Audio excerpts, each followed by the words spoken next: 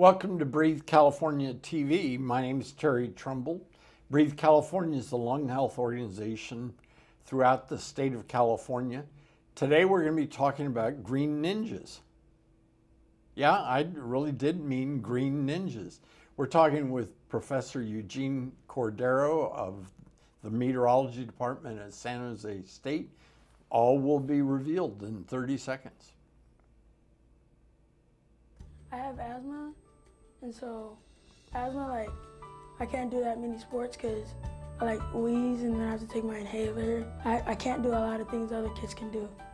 What I learned at asthma camp is how to treat your asthma and don't hold back if you have asthma. Breathe California has made it easier for me to play sports and do other things that I couldn't do before. Welcome back. This is Breathe California TV. My name is Terry Trumbull. I'm a volunteer. Hopefully you're watching us every Thursday night here in San Jose and Campbell, but tell your mommy back in Arkansas, and you can watch us on createtvsj.org anytime.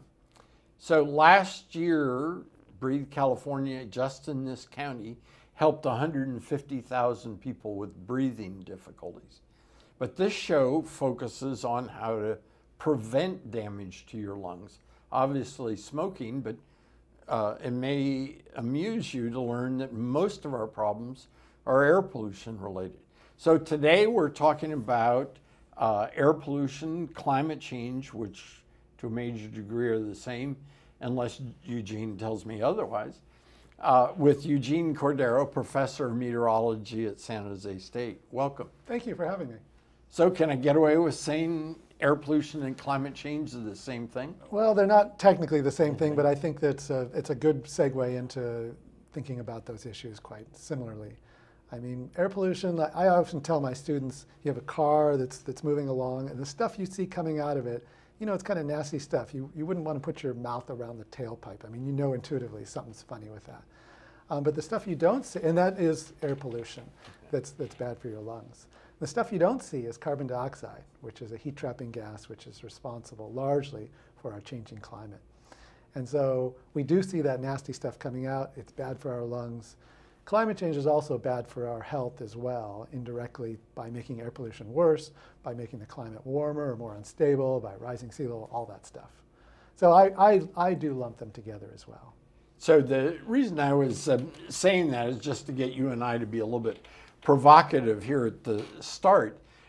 It may be where your Green Ninja program got their award. Breathe California does for the entire Bay some awards. And the regional head of EPA came in and said 85% of the population agrees that we've got to reduce our use of fossil fuel and start attacking air pollution because it's a health issue. And in terms of supporting alternative energy and energy conservation, it's 80%. But at the time he made the speech, it was mid-50s on climate change. And what everybody doesn't really understand is they're both about reducing our energy use. That's definitely true. So the type of solutions that everyone is talking about, Breathe California and many other groups, are about conservation, about other ways to move around, about your energy use at the home, and even about the foods you eat. So all of those, I would say the solutions to most of those are come together in terms of air pollution and climate change. And so they're really kind of similar.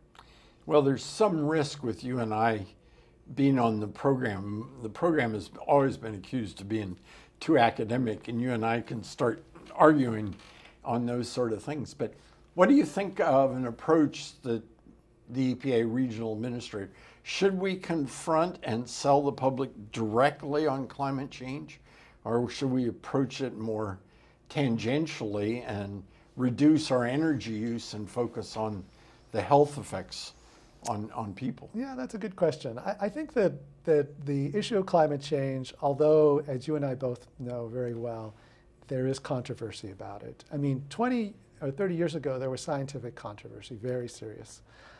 Today, the science is very clear, and yet, you know, for some reason, there's still a lot of controversy, and even within the Republican Party, many of the front runners say that climate change isn't happening, or that humans aren't responsible, which violates the science that NASA, the National Academy of Sciences, all the respected scientific agencies in this country. I'm somewhat of an optimist, but I believe that will change, that's just a kind of temporary diversion outside of the realm of science. Well, one can only hope that. I mean, I'm kind of reminded that we put late 50s, early 60s warnings on cigarettes, and the tobacco industry kept telling us there was no risk until the 90s. Is that a worthwhile analogy? Very. In fact, some of the same players, and it's very similar techniques. The techniques to promote uncertainty, to say, oh, we need to study this further, or there's other people that are saying something different. But I think that in going back to your original question, that talking about climate change is actually important, as well as talking about clean and healthy living. And with our Green Ninja project and with the education work we do talk about climate change because, people increasingly, Americans are becoming concerned about it. I mean, we just signed on to this Paris Agreement, an international agreement, which was kind of our first real step in that direction about, well, let's do something about it. And so I do think that in the Bay Area, we should be talking about it, and for our work, especially in our schools. Yeah, I think it's imperative. So I'm a lawyer and a policy guy by background. You have expanded from originally being a doctorate in science. How would you respond to the scientific changes? I am not phrasing this well, but when I first started working in 1970 for the National EPA implementing the Clean Air Act, we said God's gift to the world is if everything we burned was just water and carbon dioxide. And somewhere along the line, we got to the spot where you said a little earlier, carbon dioxide's a pollutant. What's with that? Yeah. So, I mean, and I think it was around, it's been 30, 40 years. People have known that too much carbon dioxide in the atmosphere could potentially warm the planet. But we really, in the last 30 years, have identified how important that is compared to other things that are happening. So it would be, it is a natural gas in the atmosphere, and we enjoy the benefits of water vapor and carbon dioxide. It keeps the planet nice and comfy. And yet, now we are understanding very clearly that too much of carbon dioxide in the atmosphere is also not going to be good. So our science does evolve. But this is not, obviously a new story. And so we've been studying climate change, for the last 30 years, and I think have developed a pretty good understanding of what's going on.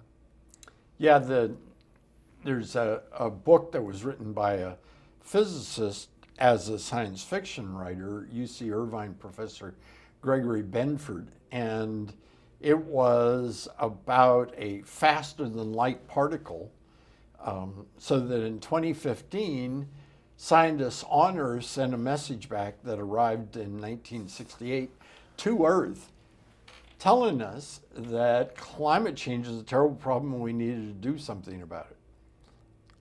And nobody did anything. So to ring any familiar tones. Yeah. The story I like to tell my students, or anyone who will listen, is that we had a similar issue related to ozone depletion. Absolutely. And it continues today, but we have recognized the issue scientifically, we designed some policy solutions, and we're starting to see the ozone layer recover, which is great news. But some of my colleagues, I was a postdoc at NASA Goddard in Washington, D.C. area, have run some climate model simulations with chemistry, and they said, what if we didn't have the Montreal Protocol? What if we didn't have this international agreement to phase out ozone-depleting chemicals? What would life be like on the planet in the year 2050? And the results are pretty shocking. We would have lost half of our ozone layer, and someone like you or me, if we went outside in 2050, in the middle of the day, we could be sunburned in 5 minutes. So we really could have messed up our planet. And yet we didn't. And so that's the kind of good news, is that we can do something from an international perspective to avert an environmental catastrophe. And now we're faced again with another challenge that in some ways might be more difficult because there isn't a simple one fix, like phase out these types of chemicals and produce some alternatives. Well, I keep I have a wonderful producer of the show named Carlos Escobar, put together questions for you, and they're a lot more fun than what I've been talking about. But I just can't help wanting to pick your brain because of your expertise in climate science.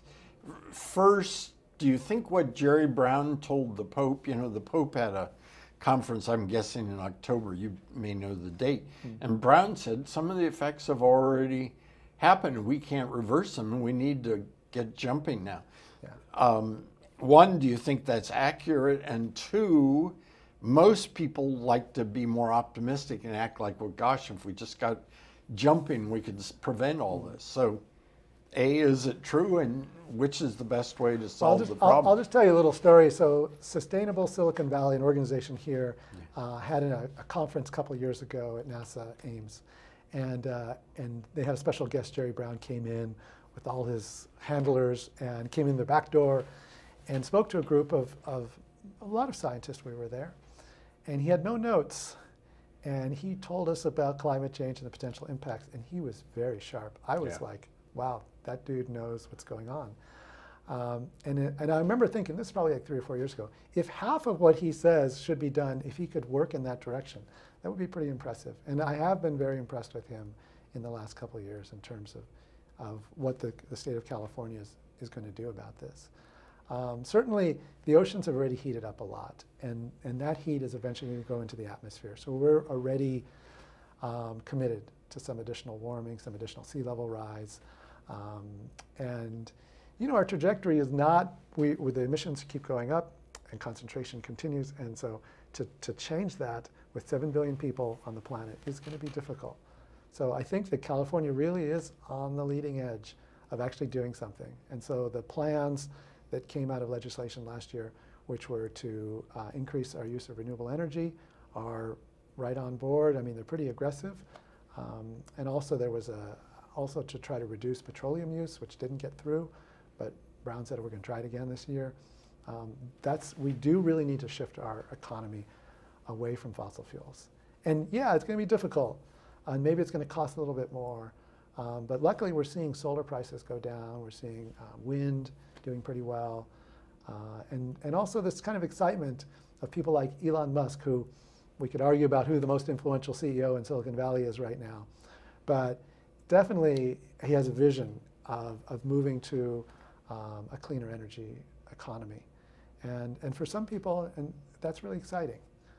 Well, I'm just going to make a quick comment on him. You think about it, we're supposed to think, you know, ask typical student when they start my energy policy class, where is all the new automotive technology coming from? And they all think it's probably from Detroit, you know, and it's here. Yeah. And somebody that really got out and was willing to bet the ranch, the money he made from other startups, it's amazing. So let me just finish the Jerry Brown story and see if you agree. My summary of what you just said was, sure, we've had effects, but that doesn't mean, A, that we can't do something about them now, and B, that they might get reversed. And the Montreal situation with the ozone layer may be a good example of that. It's a good example. There are some impacts that we're going to have to just deal with in California, and the reduction in snowpack is one of them. This is actually the weather that we're experiencing in the last few days has been very warm. It's been absolutely ideal, which means it's terrible. Right. And it's really interesting because this is a very strong El Nino year we're in. And so California is like, you know, praying, hope we get a lot of rain because we've been in this heavy drought. And yet for the state, we are at average for a normal year. Yeah. And yet this is our big El Nino. So are we moving into this real drier kind of climate? But regardless of whether that happens or not, we're definitely moving into a warmer climate. And that means more rain compared to snow. And so our Sierra snowpack is going to continue to decline. And so California's going to have to figure out what to do about that. But some of this is reversible.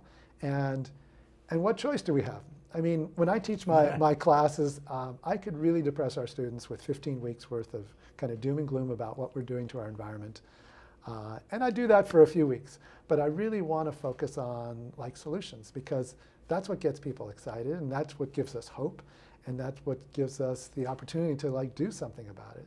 And I think it's actually really exciting that we're going to have to change our economy, we're going to have to change our infrastructure in terms of transportation and housing, have to figure out how to live more in urban cores, and and those things are going to be, all of that makes our lives better.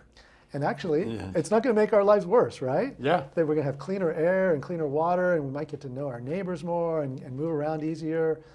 I think it could be a good Sounds thing. pretty doggone good.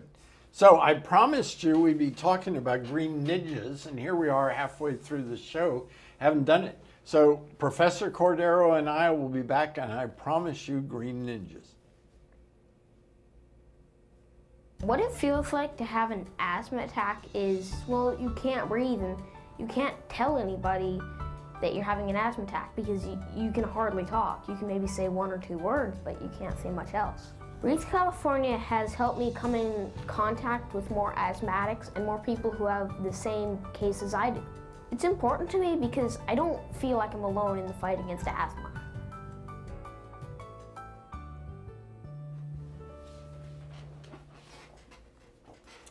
Welcome back. We're talking with Professor Eugene Cordero of the Meteorology Department at San Jose State, but I think your blurb under your title, When They See You Right Now, has climate change in it. So talk a little bit about your role in meteorology and climate change. Yeah, so I mean, I have a degree, a PhD in atmospheric science, and I came to the Department of Meteorology, but I'm more of a focused climate scientist. And then in that time, we've actually changed our title in our department to Department of Meteorology and Climate Science, as climate science becomes more and more important. But my background is focused on looking at long-term observations of how the climate has changed in the past, and especially looking at climate models and their projections of the past and future to try to understand, what really is going on, and for me, most importantly, like what's going to happen in the future. Well, and you also mentioned off air that to do this, you're combining both pure science and policy, social types of issues, because identifying the problem is one thing, but for you to solve the problem, you've got to go into other areas. Yeah, and so for me, as someone who looks at climate models and the projections for the future, policy is right in there, because if we look at the next 50 years, there's lots of different possible futures for us, and policy plays a really strong role in that. And I think that looking at the business as usual scenarios, or that we don't pay much attention, offered a real bleak outcome for our planet over the next 100 years. And that kind of led me to think, gosh, is there something else I should be doing besides just studying the science? Is there something else I could do to try to make things a little better? So we promised everybody green ninjas. What in the heck's that got to do with anything here? It's got a lot to do, at least it's got a lot to do with my life. I'll just give you a quick backstory. It's about 8 years ago, one of my friends, who is a chef and environmental food activist, decided that she wanted to write a book about food and climate change. And I'm the only climate scientist she happened to know. So she said, will you help me write this book? Yeah. And so we wrote a hybrid cookbook, science book. It's called Cool Cuisine, Taking the Bite Out of Global Warming. And it was about how food choices have an impact on our climate and environment, and how you can cook your way to a happier and lower carbon footprint lifestyle. And that kind of led me, that altered my trajectory from being basically a pure scientist to someone who was looking at solutions as well. And after we published our book and I gave talks about food and climate change to many groups, I noticed that one group that was missing from the libraries that I was visiting or the coffee shops were young people, especially students. And we had told some very interesting stories about, like, for example, burritos. And I don't know if you're a fan of burritos, but I am, and the carbon footprint of different flavors of burritos and some stories like that. So I pitched those ideas to faculty in the film and animation departments at San Jose State, and they helped me invent a Green Ninja character, an actual superhero, that it has a storyline that basically helps kids become interested and engaged around solutions to climate change. And so we started using this Green Ninja, these stories, and we made now already 32 short films about the adventures of a Green Ninja character or kind of related characters. that we use in schools, and we're developing curriculum and programs around those films. And they're live action and animated and use puppets and music videos and really kind of quirky films that use humor as a kind of a bridge. And this is so much better than you and I as talking heads like we were the last 20 minutes. It appeals to a different audience. Yeah. And our goal is to appeal to middle school and maybe high school, especially middle school is our target, but also kind of in a way that Disney does, is that older folks might find it interesting and quirky too. And so that use of humor to address a really challenging environmental issue and really talking about solutions is kind of our philosophy behind our Green Ninja character.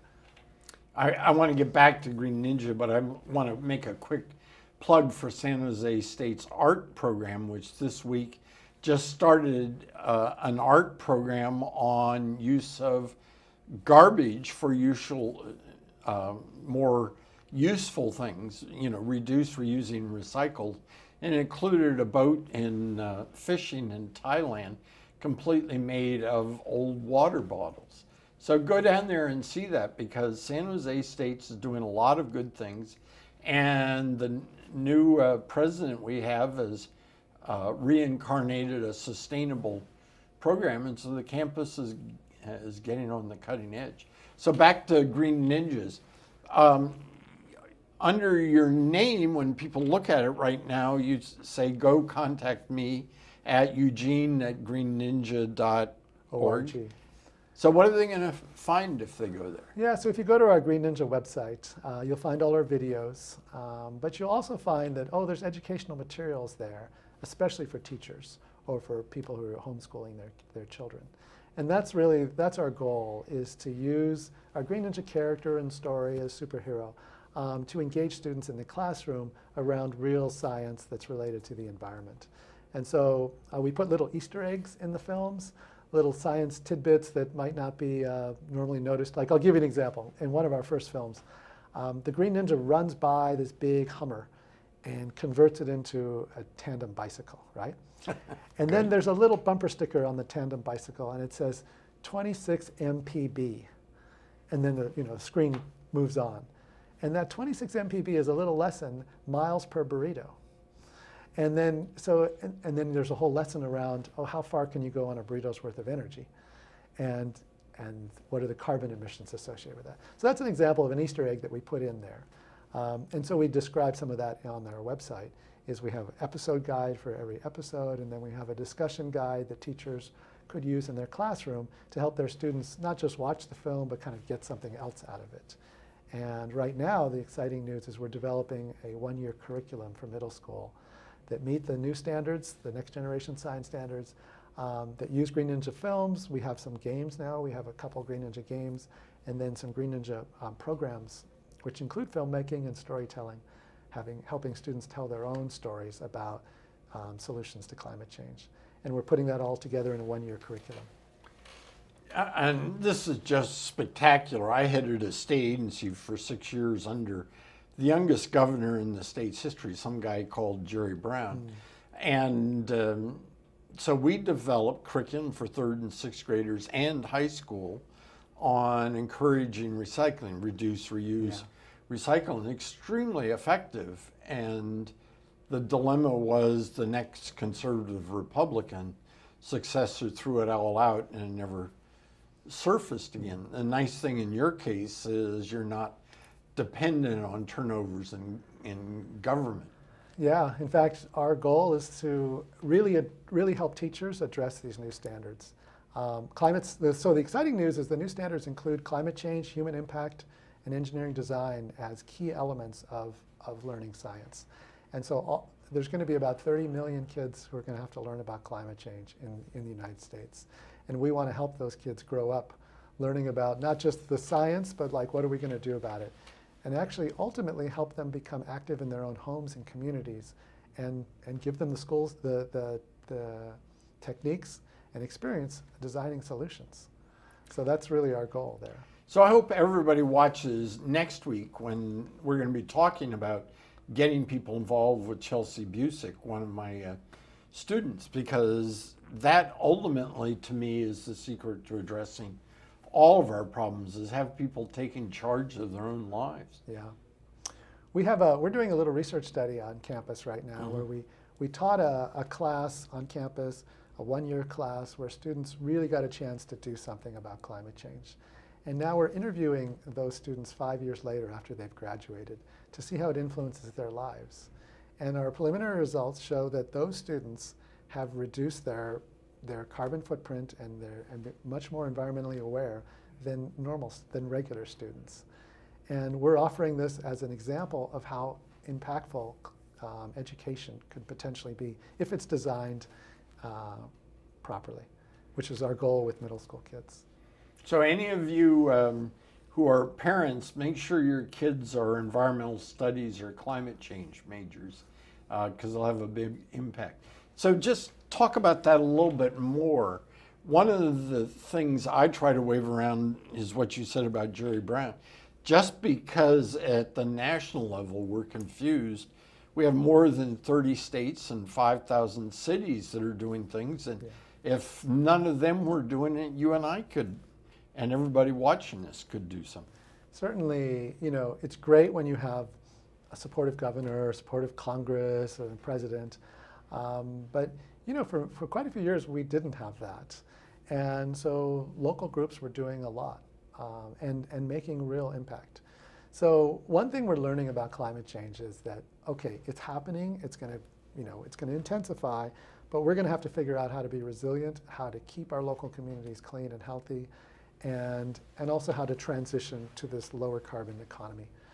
So we really are hearing you make a difference in climate change and a lot of other things. So we've been talking with Professor Eugene Cordero, climate scientist. I hope you'll follow up and see what he's got on his website. See you next week.